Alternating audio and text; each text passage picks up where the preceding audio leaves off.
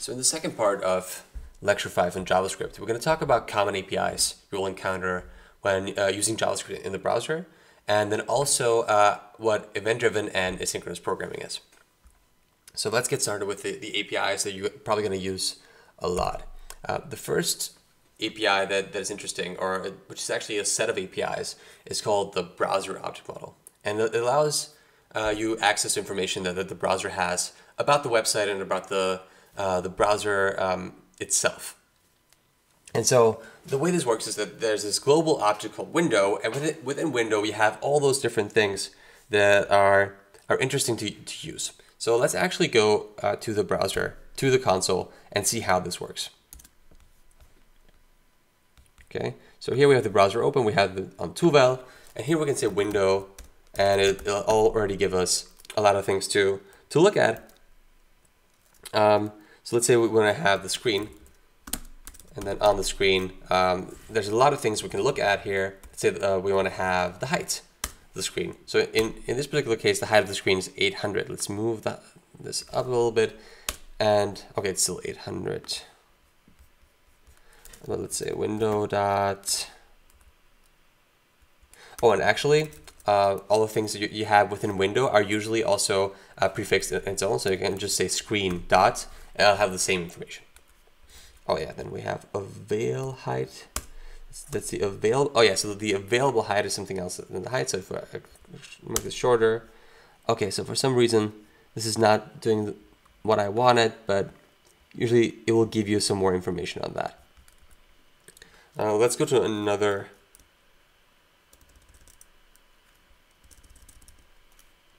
Let's go, for instance, to location. So here in location, you have something like the host name. The host name is exactly what you would expect. It's the host name of what you see here. Location gives you even more. Say location dot the href. It gives you the full URL. You see on top of here. You can have location dot path name, and we'll give you only the path that comes after the domain, for instance here, and so on and so forth. So location is an interesting thing to get. Let's see what else we have here. The protocol, you can get search and replace. Yeah. What might be interesting here, the origin. We had that before.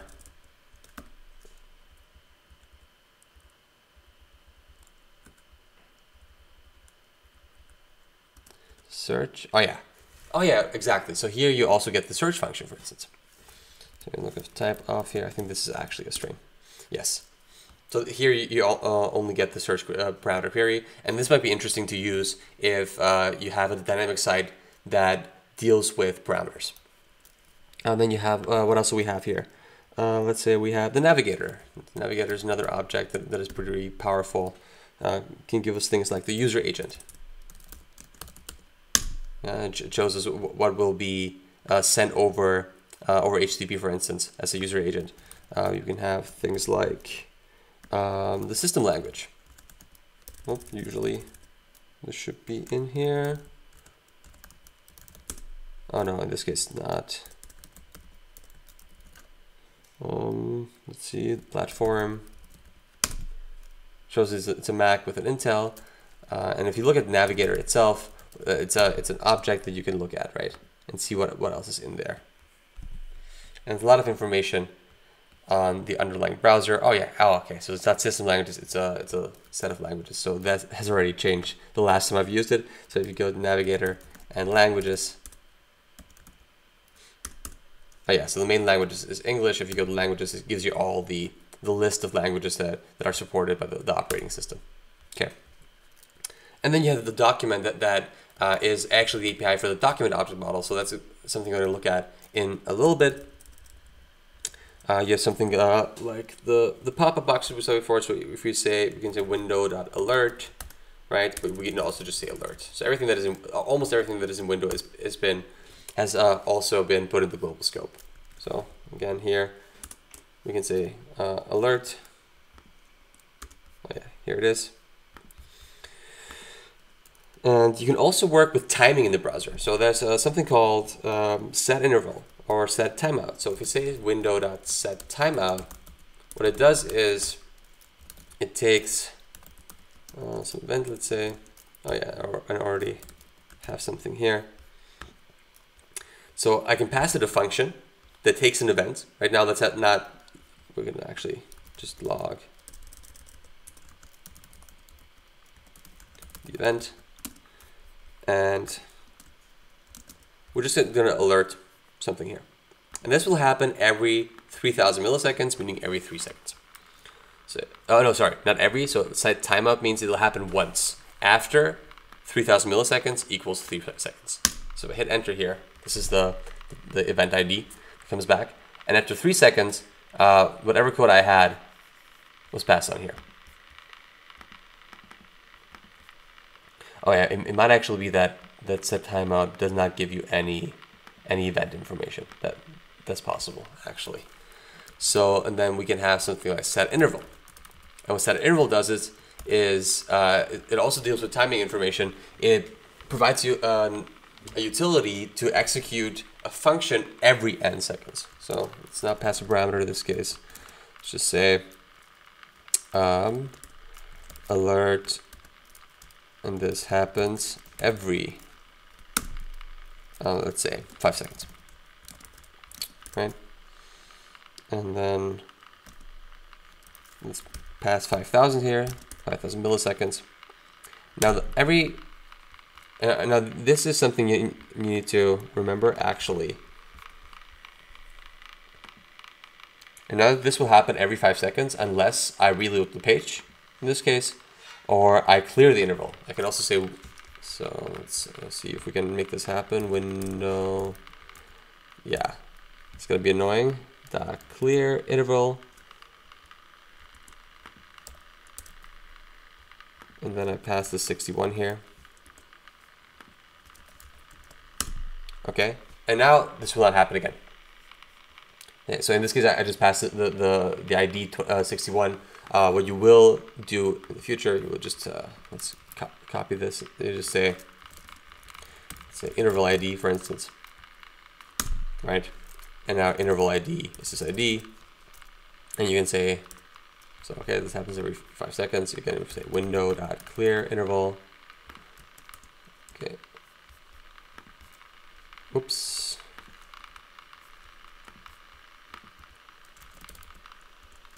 And we will say interval ID, and it will look clear. So this is the browser object model. It's not standardized over all the browsers. However, most of the browsers have found a common API that they want to use within that. Okay. So next what we have is also interesting. It's about storing data. So what we already heard before is cookies. And what's maybe new is the idea of having permanent storage or also ephemeral storage within our browser. So those two things are called web storage. And specifically, I'm referring to local and session storage here. Now, what you have in cookies, similar to what you have in web storage, are key value pairs that are based on strings. In cookies, well, you could actually have any arbitrary string, but the contract is that you have semicolon separated strings. And the difference between the web storage that we have and cookies is that web storage usually has a lot larger capacity for storing data, and cookies will be transferred on every request. So every time you send an HTTP request on that domain, the cookie will be part of that request. Whereas if you use local storage or any sort of web storage, it will be only part of your local computer. It will not be sent over unless it's being done explicitly by the programmer. So, and there are two things here. We have the local storage that stores the data in the browser, and then which has no expiration date. And then we have session storage that expires as soon as you close the tab or the browser. Okay. And if you have a look at the example on the right, the API is the same thing.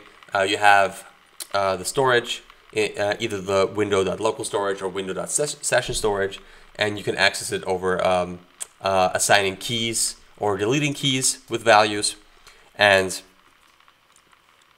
the only difference is the ephemeral property. In session storage, as soon as you close the tab, this storage is gone, whereas local storage will persist.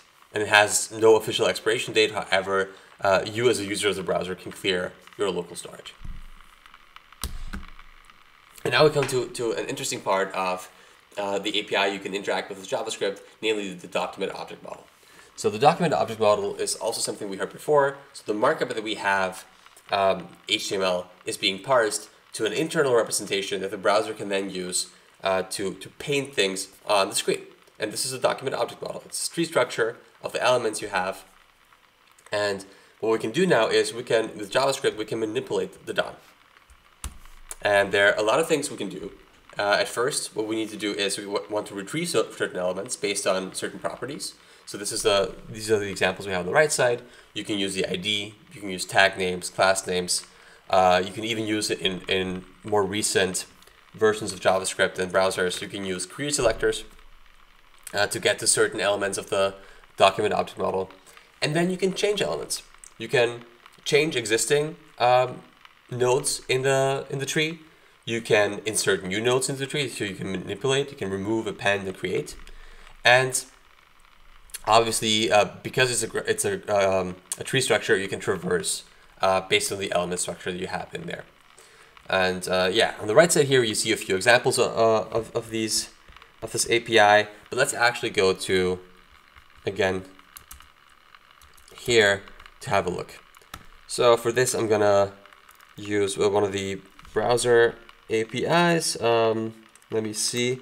I think it was like, yeah. So you have access to the history, and you can call a function here called history.back. And let's go back to the overview here.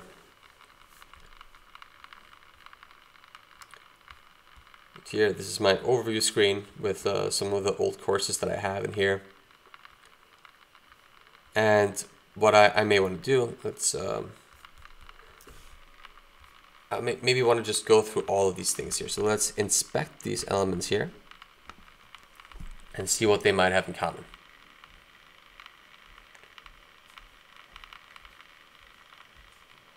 So let's increase this a little bit.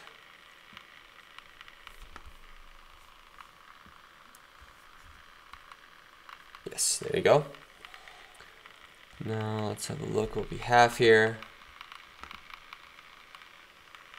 Okay, so we have certain elements here. Yeah, so this is something that looks interesting. We have these elements that have this class called card body. So let's actually go ahead and let's get all the elements in the console. Let's go back here. And let's increase. I ignore those things here. It's just the info, warnings. There you go. And let's say we want to get all the elements that have the class cardbox. So we say it's just be documents dot get element, and then you have different selectors here. Let's say we want to have a class name, and the class name we want is card body. Okay, we look at elements here. It's a collection of 36 elements, okay, with all different sorts of properties.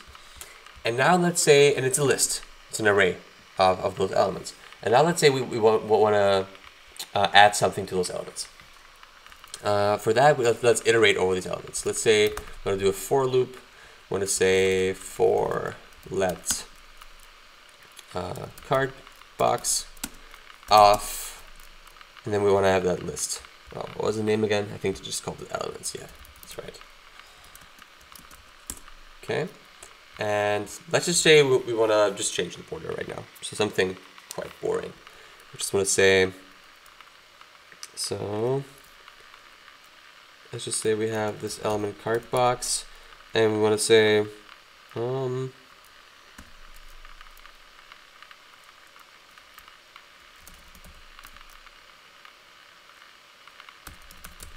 border, and then we say 1 pixel, or let's say actually 4 pixels solid and red. Something visible that we can immediately see. And let's actually close this up.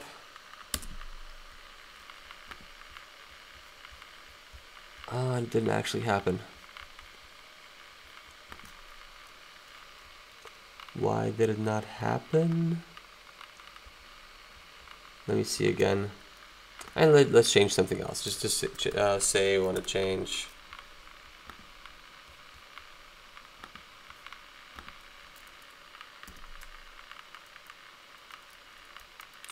the class.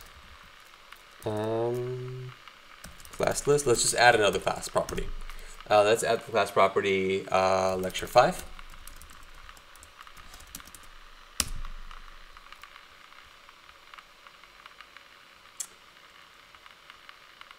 Oh, apologies for that. So we don't want to have that on style. We want to have that on the cart box.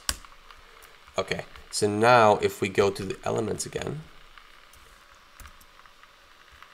and we have a look at all the cart boxes. Those are all the cards. See, so now every class that has a cart body, we added this class, lecture 5. But actually what I wanted to add was the style. So maybe I can go here again and just say style, or let's try for one element. Let's go ahead and just get one of these elements here. It has an ID. And then console.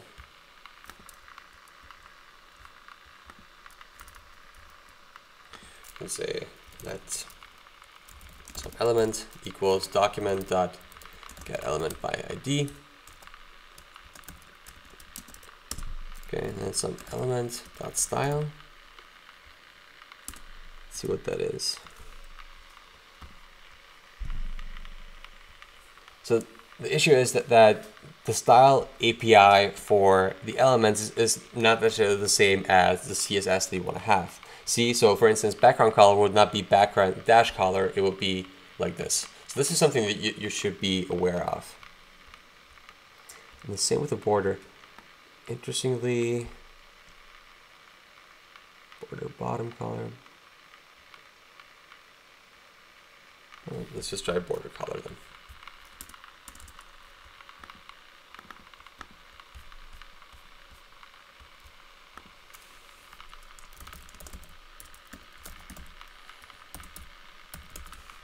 Oh, but border should actually work. So let me try this again. Let's see. No, it doesn't change. Oh yeah. Oh, it does change. Interesting. Okay, why didn't it change before? Let me try this again. Let me go back to the loop here and say border equals 4 pixels solid red. Maybe it was a semicolon that threw it off. Oh yeah, there it is.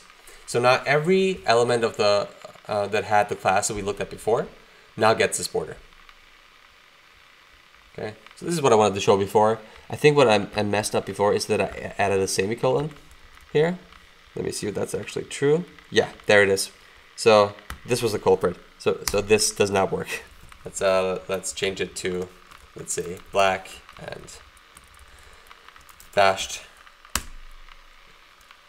Okay, there you go. And it immediately changes those things.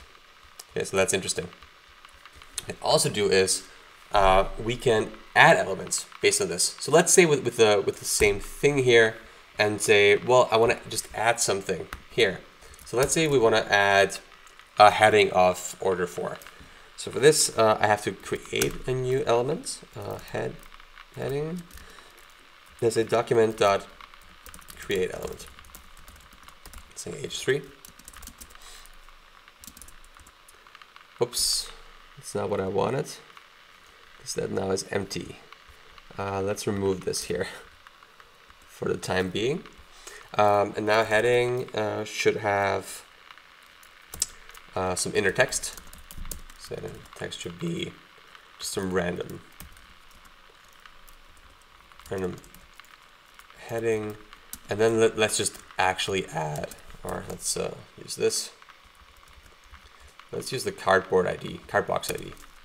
So we'll also want to have the cardbox.id in here. Okay. Oh, weren't done yet.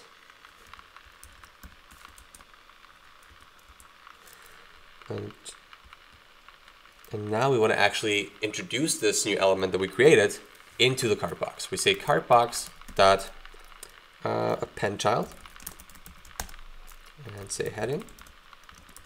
Now we're actually done. Okay, so now if you look at this here, every of these elements now has this H3 element in here. And if you go to inspect here, we can actually see that this exists. Okay, and we can do it. So this element can look however you want it to look, actually. And we can do even more interesting things. We can just completely change the way that cardbox looks like. We can just say, well, cardbox, I want to just override what the HTML looks like and just say cardbox.inner HTML. And now, yeah, here it shows me one of the examples, right? And I can just say something random. And as I do that, it just completely changes what happens here, right? So the whole card box, so it seems like these were all card boxes, and we just removed everything that was in there. So if you look at the side here, it's going to be very empty. Yeah. But as soon as I reload my page, it's all back to normal, right? So we're just changing we're not changing the markup that is being served, we're changing the markup that is being shown within the current view. So now we're back to normal. But what I wanted to show you is that with JavaScript, you now have the ability to change a lot of things in very interesting ways. So if let's say we combine this with the window set interval opportunities. And what we can do, let's go here again. And let's just say we have the same as we had before. This is going to be part of a function. I'm going to say it's going to be a function called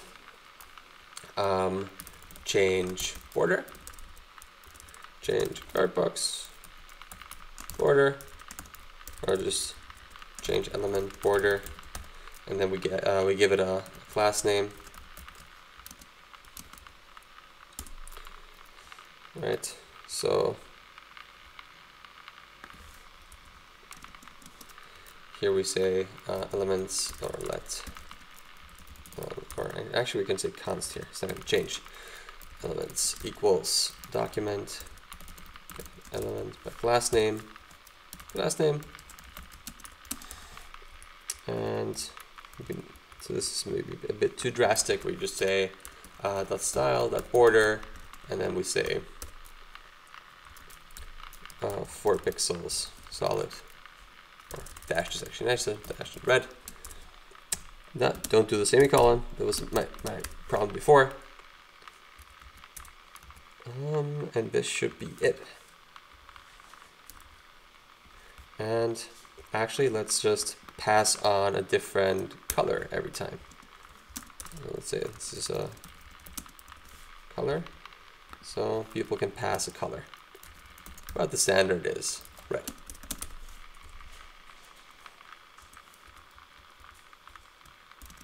Okay, so now we have this function. We can call the function once. Say, want to have it for, was it card box? I don't even remember what it was. Let's inspect this element again.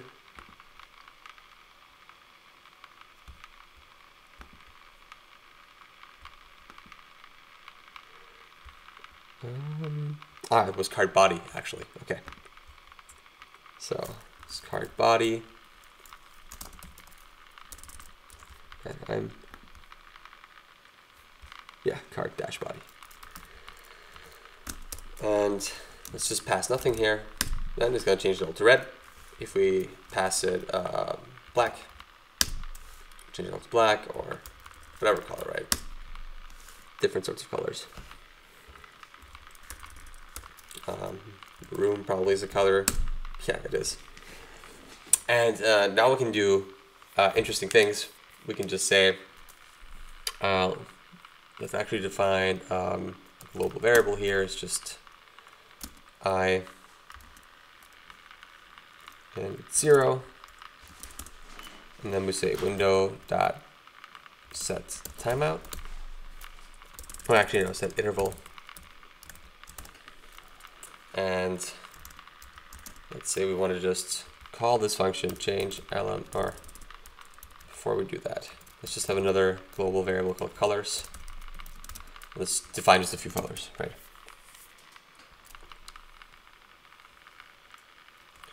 So say we have a color black, blue, azure, maroon. What else do we want? I don't know. Let's have actual red again. Let's have, I don't know, let's have yellow, let's have green, right, and so on. And so let's have a function. Actually, let's have a function that randomly picks one of these colors. Oh, okay. I had to actually look this up. JavaScript random number.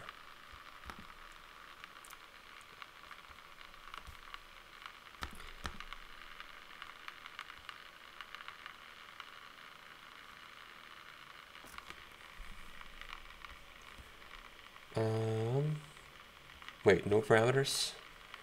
Okay, there you go. That's what I need. And I need a random number between, let's do it inside window dot set interval, and every whatever n seconds we just get a random color from here. So we just say change element border, right? I'm going to stick with the card body, but here we're going to say, well, colors, and then not 10, but colors dot length. Oops. There you go.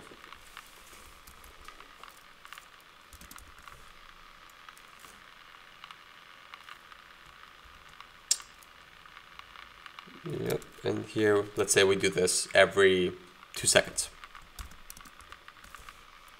And let's actually const interval ID. Or maybe we'll do it again, say let. Okay, let's see if this actually works. So yeah, so you can see here, every 2 seconds, the border color changes.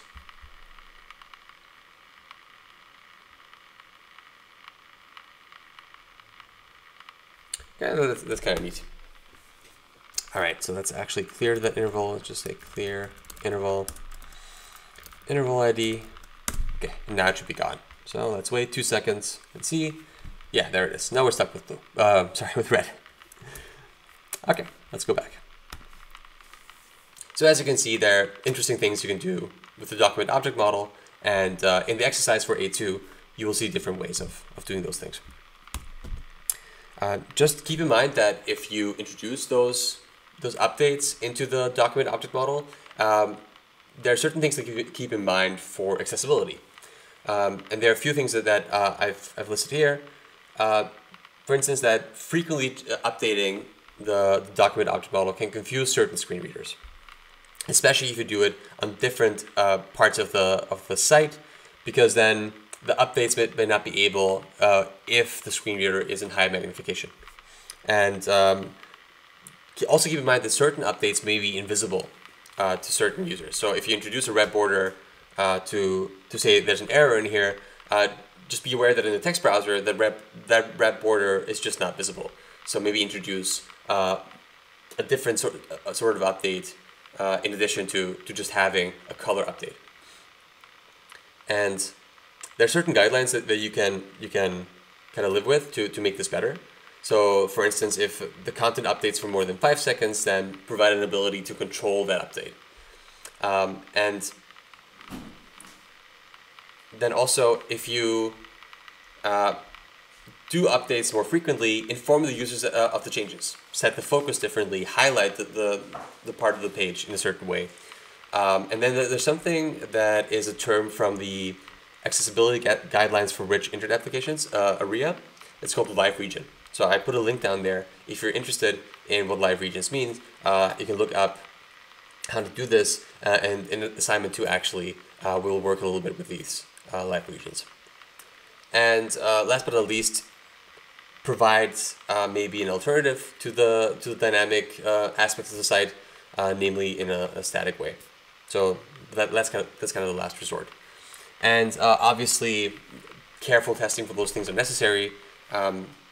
You can proxy it with a text browser, as we've seen previously. You can actually use a screen reader, depending on also who your audience is. But I feel like those are things that you should do. Okay, and now we come to the last part of the lecture, namely event-driven and asynchronous programming. And what is meant by event-driven programming is that the flow of the program is determined by responding to any sort of event that happens from a user perspective. So every time a user does something on the page, what you can do with JavaScript is you can react to the event. What that means is that you don't have a main function, as you might think of in a other imperative programming language that just runs the program through. If you think that just putting JavaScript on your page might be your main function, you could think of it that way. But what you're actually doing in most cases is you're reacting to the load event of the page. The page is loading and you're just reacting to that. Okay. So the programs you're writing are actually driven by the user events you have. And now there are multiple ways of attaching these so-called callbacks for the user, for JavaScript to react to. On the left side is something that we've already seen previously. You can, in the markup of the browser, you can say onClick, and then you in this onClick event, you can just add some JavaScript. So let's maybe go to a bit of a simpler page. Let's go to the course website. And let's just go to the headings here. Okay, right here, you know, I can just add an onClick event. I can just say onClick and just let what I seen before, alert, clicked here. Oops, this will not work, so clicked here on, right? So if I click here, see, we already have that. I can even probably do some more. I can so I think click here on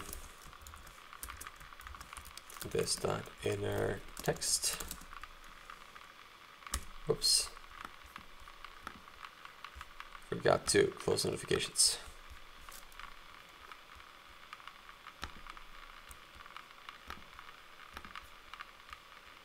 There you go. Okay, so if I click here, okay, I now have both.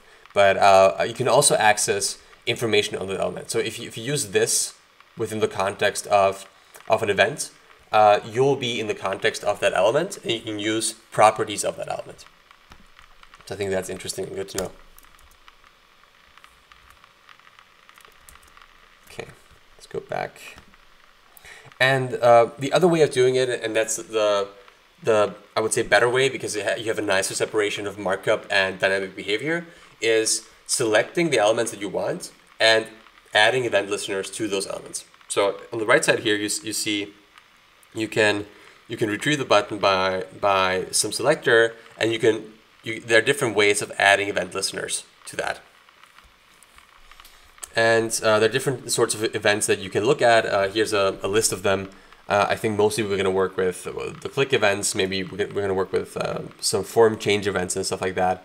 But there's a whole different and larger list of events that you can react to in JavaScript. And here's just a selection of those.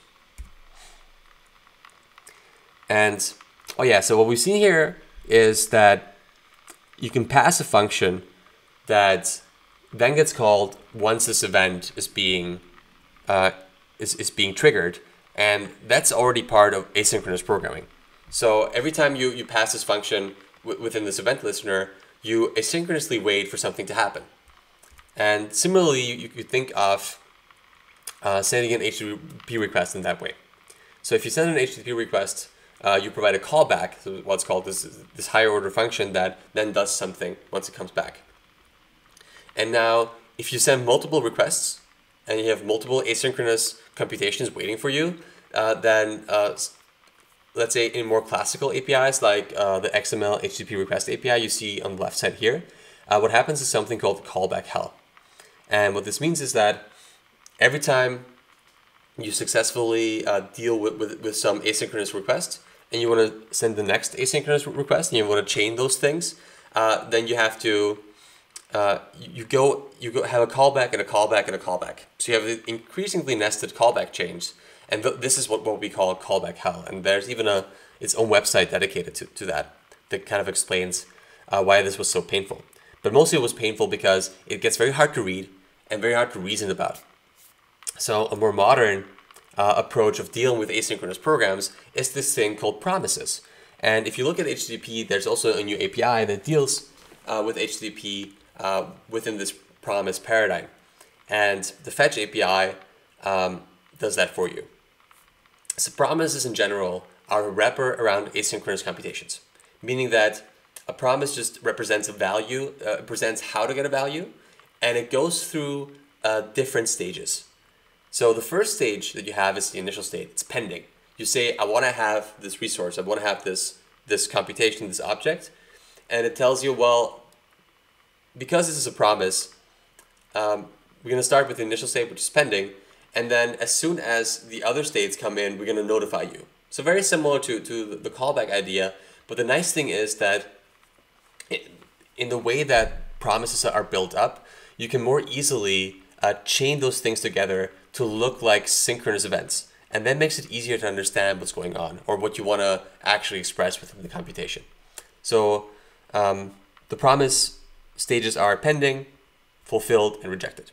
So these are the stages you can go through in a promise. And on the right bottom side here, you can see the API for promises. So you can even build your own promise if you have a computation that is delayed for some reason.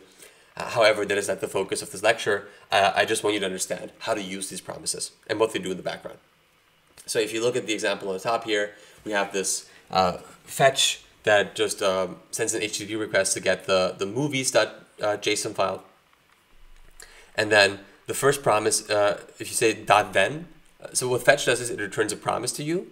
If you say .then, the callback that you register in here will say, well, I get this response, do something with it.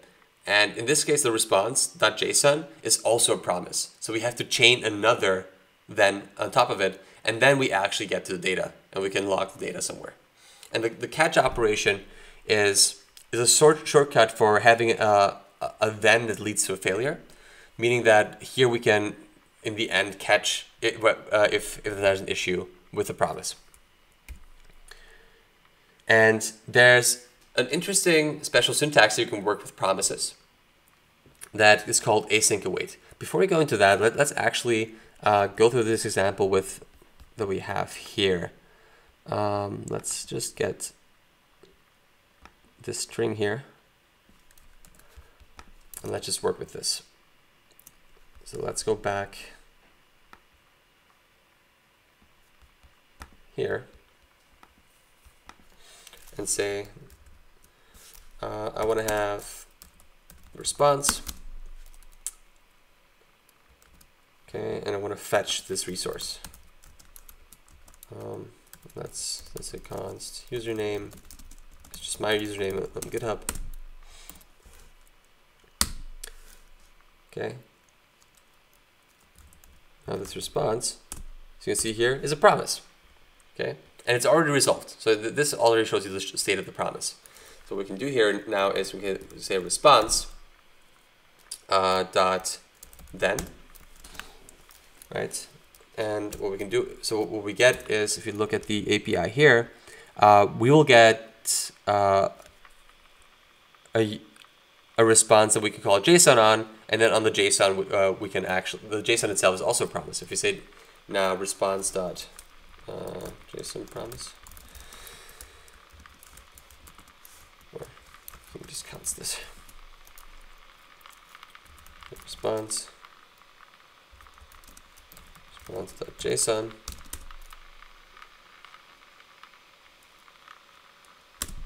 Okay, so JSON, this is again a promise, right? And now if we say response, now we have the actual data. We can say console.log data.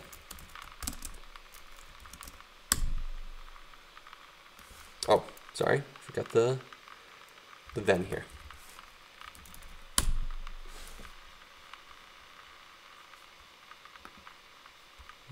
What happened here?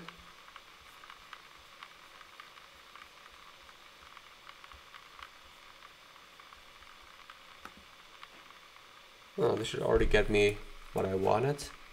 Not sure why it didn't. Let's try this again by just doing this. Let's go all the way back. Let's just say fetch.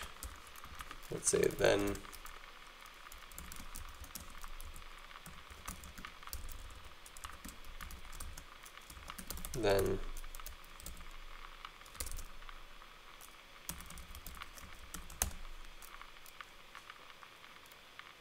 Oh.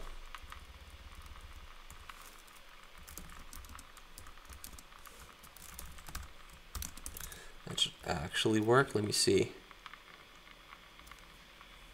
Yeah.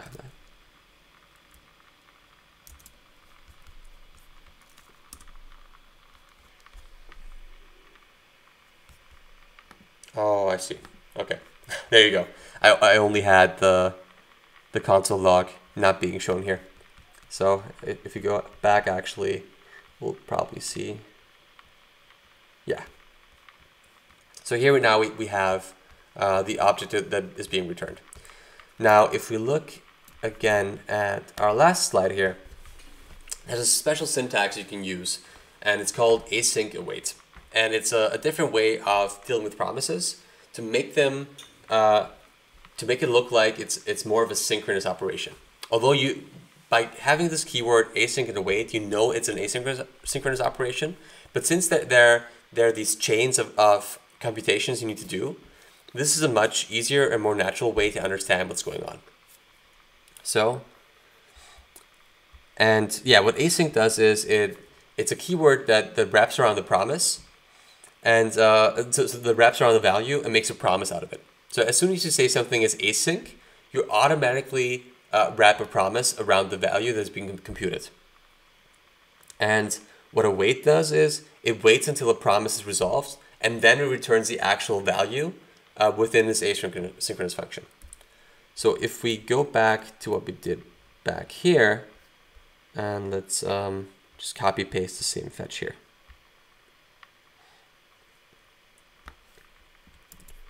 Okay, and yeah, let's remove the info again.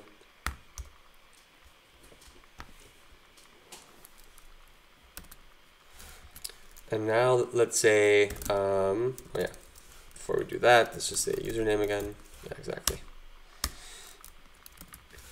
And now instead of going through the whole promise chain we saw before, we just say await. We just say let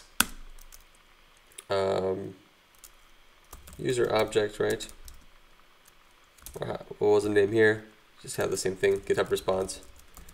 GitHub response equals await fetch. Okay. Now what will happen is before we go on with this computation, it will actually block here. It won't block. It will look like it will block here until something goes back. Because that's how the control flow works here. It will just deal with the control flow differently. But this only works if the whole function you have is already in async. Okay? Because then this is what is expected. So this is still a non-blocking operation. This is just a different way of viewing this chaining of different asynchronous computations. So now we have GitHub response, and now we can say the user or user object equals await GitHub response dot JSON. Okay. Now if we go to user object, we can see we already have the object here. Okay. And personally, I feel that this is a much nicer way of dealing with asynchronous computation. This is actually our last slide, but before we actually finish, I wanted to show one more thing that I forgot about before. This event listener thingy here. So, because that's a nicer way of actually dealing with events. So let's go to the site again. And yeah, here we have different sorts of H2s, right? We have, this is an H2, this is an H2, and so on and so forth. What I want to do is I want to attach some event to it. So the same way we did before, but now I just do const headings documents dot get element by name.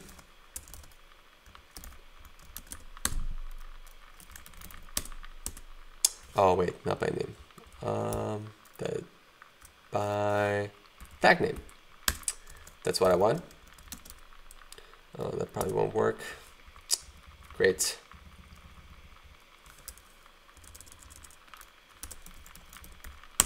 Okay. So now we have this heading 2 that has 5 elements. Great. Now what I'm going to do is I can again say for H2s of heading 2, and now I can do certain things. Right? I can now say H2s. All right, let's actually call it just H2 dot, and let me just go back here. I can just say add event listener. Okay, add event listener, and that actually receives an event. And I say, oh wait, what was it? Oh yeah, no. Click. On every click, do something. Just say alert, do something, right?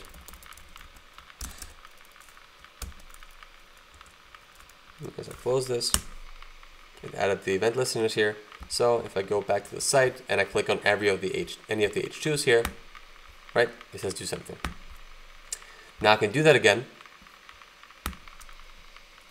and I can something bit more meaningful. I can say you are clicking on, and then have the name right. $.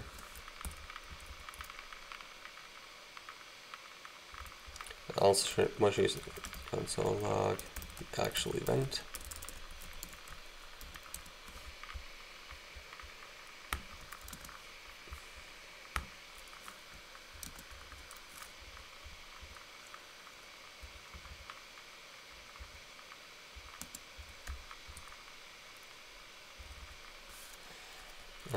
This dot inner text,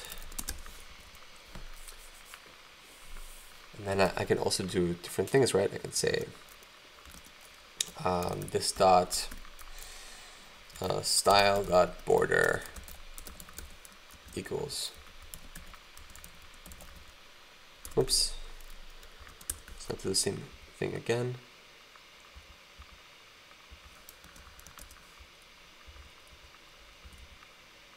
Nope. Okay, this should be it. Hopefully I didn't make any mistake here. We'll see in a second.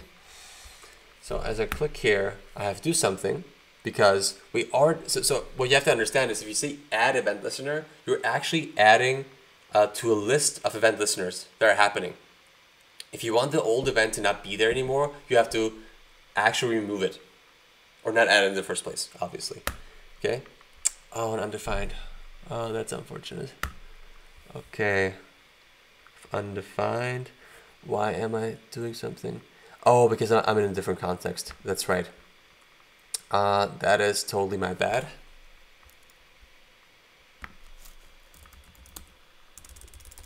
But if I do here info, then I logged. So what I did is I logged the actual event. And what we get is we get this object with type mouse event. You get all sorts of interesting things here. You get the mouse position, you get target, you get offsets, you get movement information. Oh, and there it is, the two element. That's what I was actually looking for. So let's do this again. Let's just copy paste this and start from scratch, because I think what I want to show you is important. Okay, that's nice. But I need heading 2. There you go. I have this, and then instead of this, I will go through event dot. Whoa, what was it? Man, I already forgot. Let's just JavaScript mouse event API. I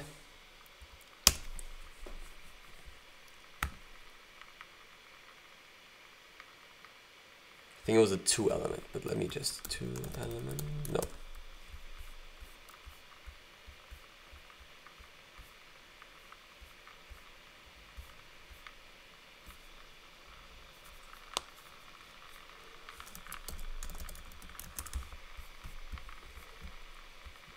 It doesn't show me what I want to see, unfortunately. Let's just do this first. There you go. Oh, okay. And if we do this, we get the actual mouse event. Oh yeah, it was 2 element. 2 element has everything that we need. There you go, we have style. Okay, so let's do this again. What happened? Oh yeah, there it is.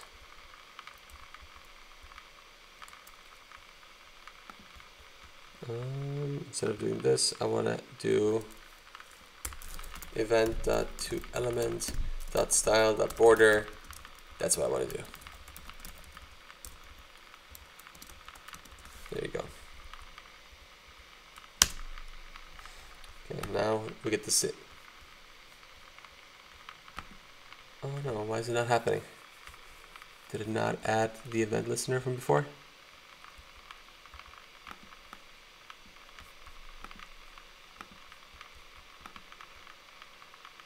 Oh, it didn't. Why not?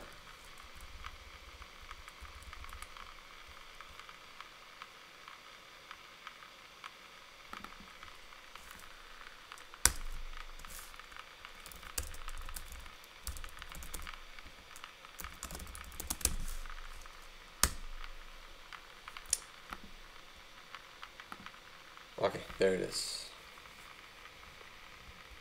Okay, so you see, this can be very confusing.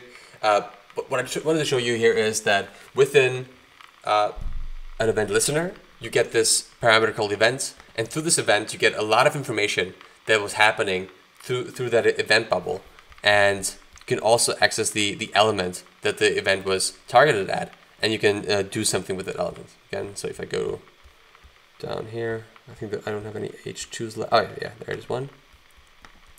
Okay, and I can do stuff with that element. Okay, and that actually concludes our lecture.